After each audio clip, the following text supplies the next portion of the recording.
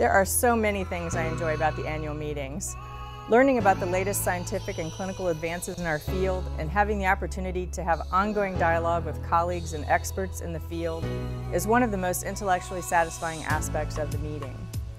The invited speakers are another highlight.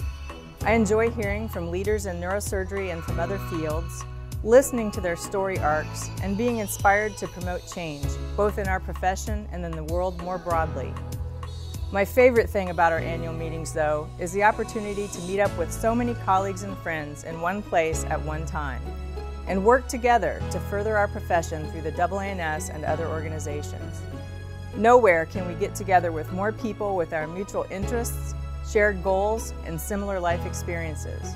And those connections are, to me, the most personally rewarding facet of being involved in organized neurosurgery.